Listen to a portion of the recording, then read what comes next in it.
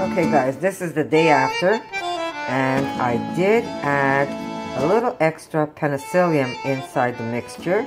And now this is going to stay in the fridge for a few days, and I'll tell you why. Maybe even longer than a few days. I want it to start drying up on its own, and as it dries up, I'm going to fold it. Because what penicillium does is it starts to grow between these cracks. So you want the mold to start growing. And usually that takes a few days for it to happen. So by leaving it in the fridge the way it is, without turning it into a cheese, it has the ability to grow the bacteria. So if I would make a disc right now and I make it nice and tight, what's going to happen is it's basically going to not have any blue inside the cheese. But by me leaving it the way it is, you notice all the spaces and gaps in between it, it has a chance to start forming and having air pockets. And as this gets firmer, I'm going to be able to turn it into a disc, and then I am going to poke holes. But for now, we're just going to leave this in the fridge. It could take up to a week, and I have to play it by ear because my paste was not as pasty because I added too much liquid like I mentioned earlier. So wish me luck, guys. This is the third time I'm trying it, and we'll see how that works for me. Okay guys, here we go. This has been, look how firm it is. It's been in the fridge now, let's see, Saturday, was it Saturday or Sunday? Sunday, Monday, and today's Tuesday. Because it was so watery, it needed a few more days. But what I did was, I just placed some plastic over it like this. I didn't cover it completely, and I had some paper towels so nothing would fall over it, and it firmed up a lot. So now I'm going to be able to shape these into discs. So I am going to use my parchment paper or my wax paper, and I'm going to get some cellophane. Now if you have something, you could either do this by hand, make your wheel, or if you have either a ramekin, you could put some plastic in your ramekin. This way you could just put your cheese in and you can stuff it. Whatever is easiest for you to make this cheese. But I'm going to try and freehand this. And because my daughter wants big cheese, I'm going to try and make it nice and big for her. But I'm going to make more than, I'm not going to make just one cheese. I'm going to make a few of them. So I'm going to need a spoon. And I'm going to take, so it's nice and firm.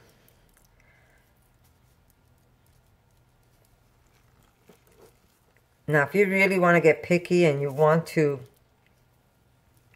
get the same size all the way around, you can simply measure your cheese. But I really don't care what size they are.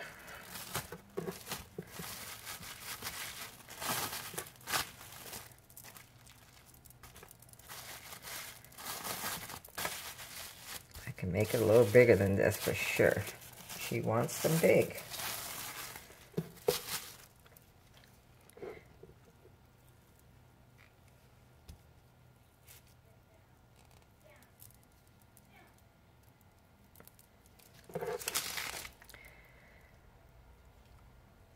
And hopefully this will turn blue on me.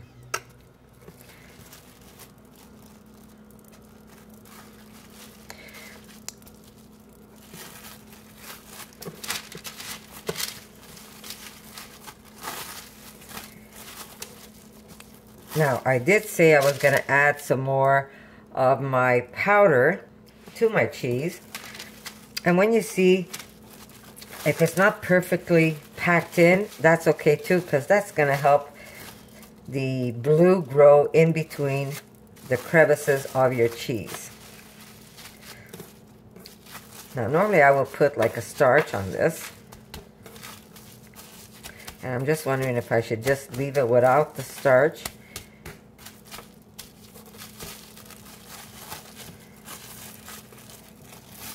There we go. Just push it down a little.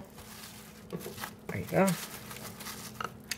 I'm going to get my penicillium. So I've been told we can make our own penicillium rather than buy it. I have yet to try it, but I will try it.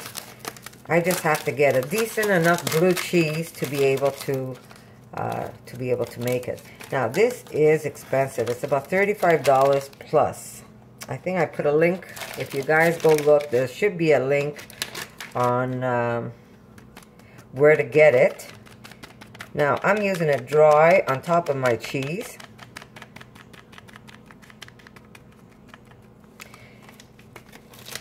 And like I said, I am going to try to make my own when I get a chance.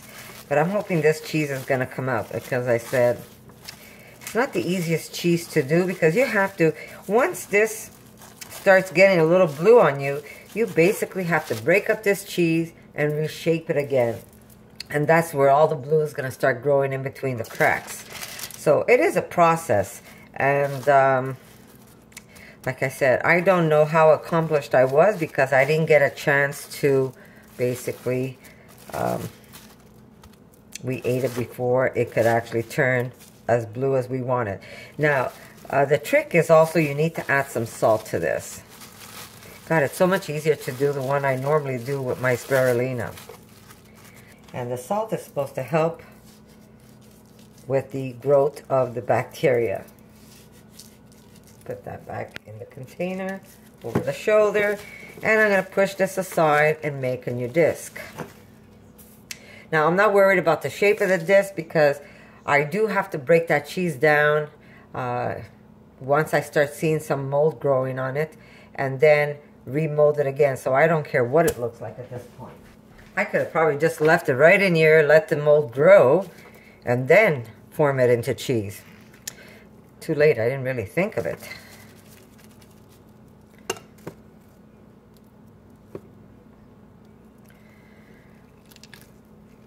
Okay, we're going to get some big ones, and then I'm going to make a smaller one. And that'll be my tester cheese, the smaller one.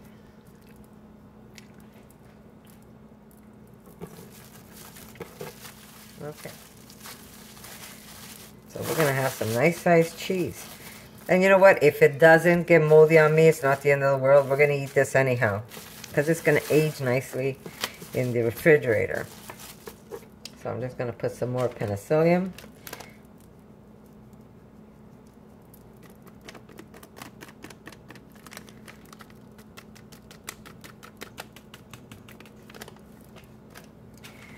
And apparently we don't need that much.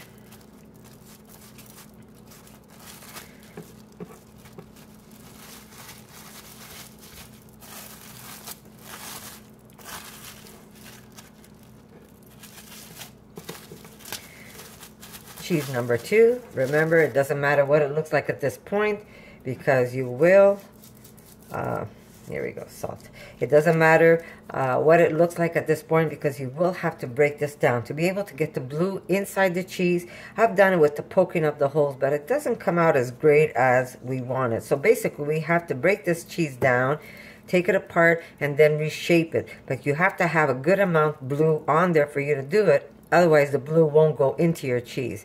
So again, you need to have the air pockets, I guess. That's what it comes down to. You need to have the air pockets so the blue could go into it.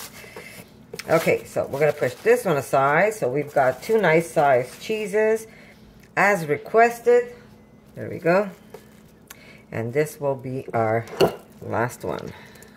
This is going to be a smaller cheese. I should get a spatula so I can pick it all up.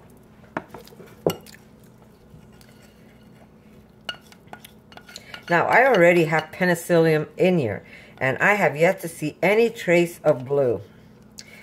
Maybe here and there I see a little bit, but not enough to say. I'm just wondering if the batch I got was a good batch.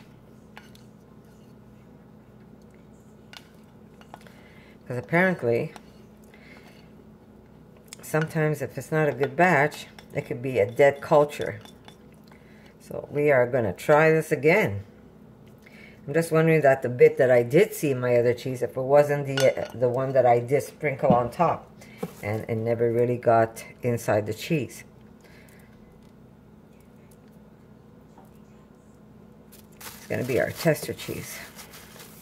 Hopefully we're going to be able to get this cheese nice and blue. And if not, oh well, we'll try again. I'm not going anywhere. There we go.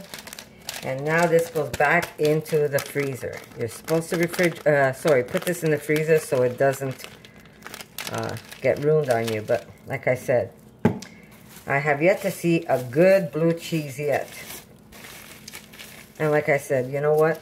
It doesn't matter if it doesn't come out. I mean, you know what? The one I make is not the one that's made out of penicillium, but it's so good. And people that have had it actually thought it was real blue cheese because of the way I marbled it. And it's so delicious too. Okay, so here's our penicillium. Now I am hoping this is gonna work out. A little sprinkle of salt. Ooh.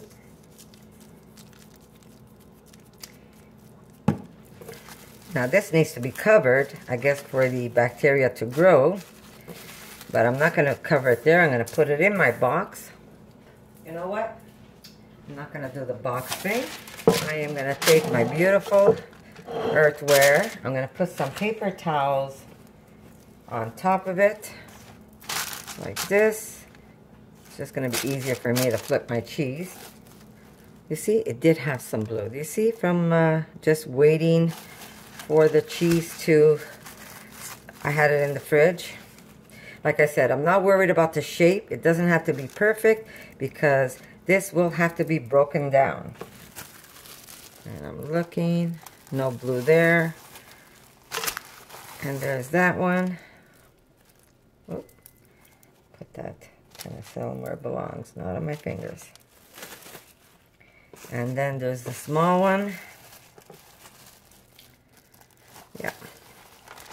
And we're just going to let this sit, but we're going to cover it so it will have moisture where the bacteria will start growing. So I am going to cover this in plastic. Now, if you have a large Tupperware, you could actually probably do it that way. You know what? I want to keep that plastic up.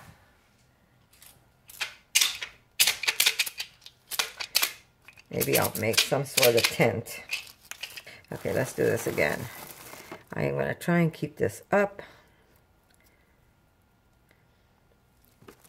So I'm going to kind of make a tent for it.